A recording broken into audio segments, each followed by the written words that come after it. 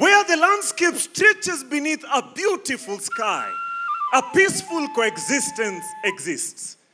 A meandering Sosiani River slices through its terrain, its crystal clear water, a testament of beauty and nature. Along the riverbanks, the cranebirds glide effortlessly.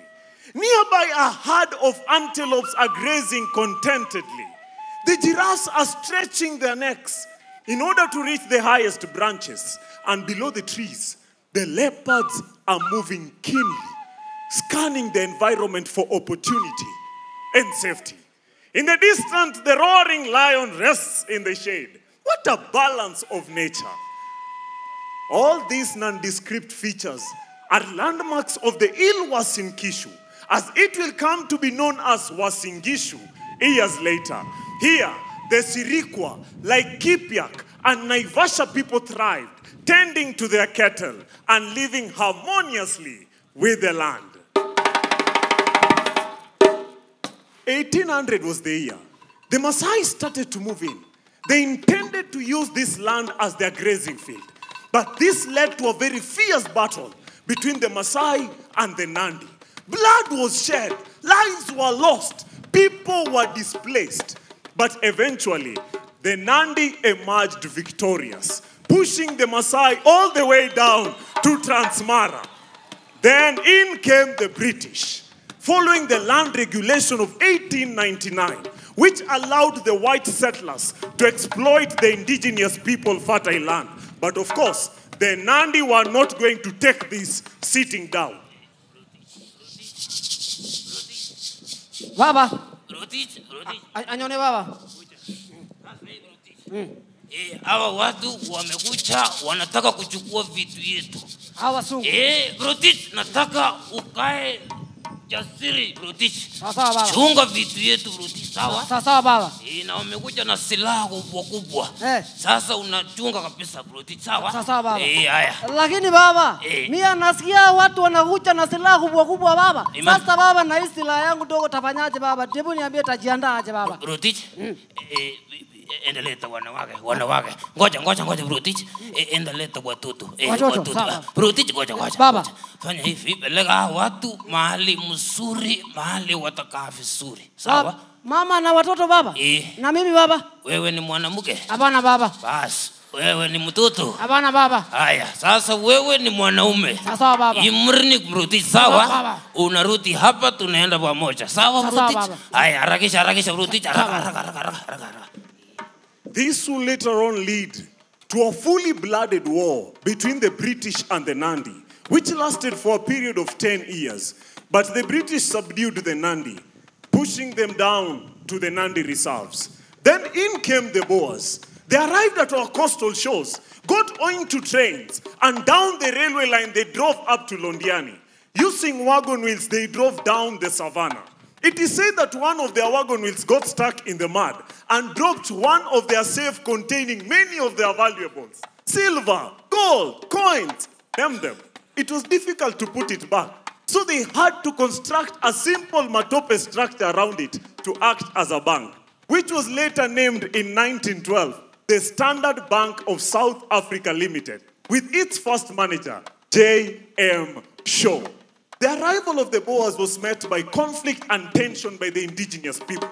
But due to their advanced weaponry and determined mindset, the Boers displaced many local communities. And they settled in rather quick. They established their farm right here at the Uasin Gishu Plateau, and they designated it a simple numerical label, Palm 64, since it was 64 miles from Londiani where there was a railway headquarters. But now here comes the twist. The pronunciation of the word 64 was an uphill task to the locals.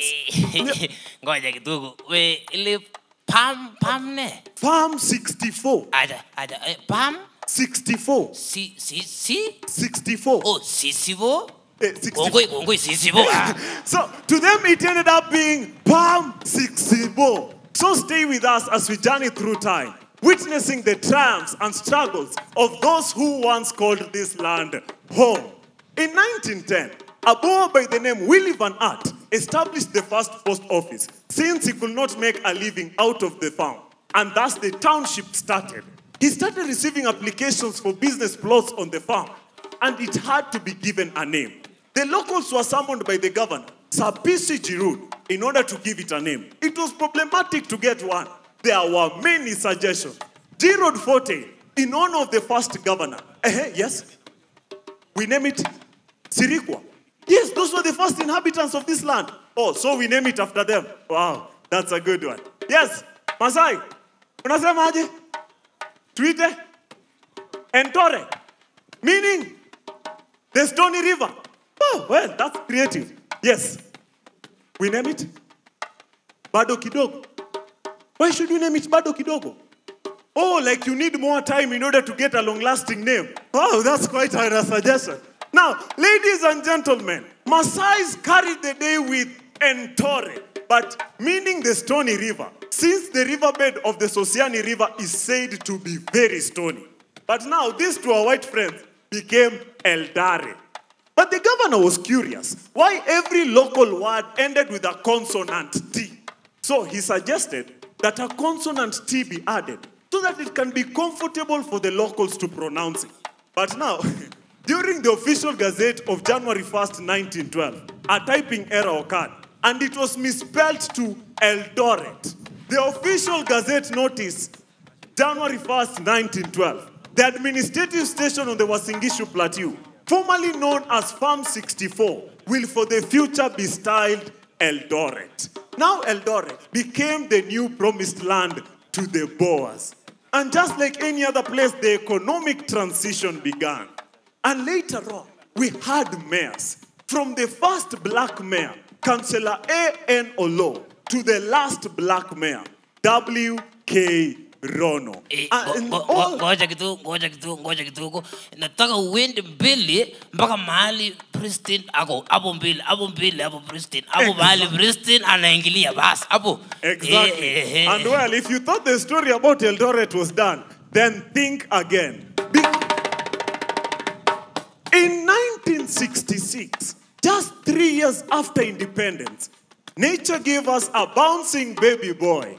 Fast forward, he became a CU leader at a school right here in Eldoret. Nundoroto School, which is the current day Wareng High School. Proceeded to Kapsabet Boys for his A-levels. Then became a youth leader in 1992. Then the member of parliament Eldoret North. Then to a minister. Then to a deputy president. And now to the president of the Republic of Kenya. And today, in accordance with the 2010 Constitution, Eldoret has just received a charter as the 5th city of Kenya by the 5th president of Kenya, His Excellency, Dr. William Samoei Arap Ruto. Ladies and gentlemen, welcome to the city of champions.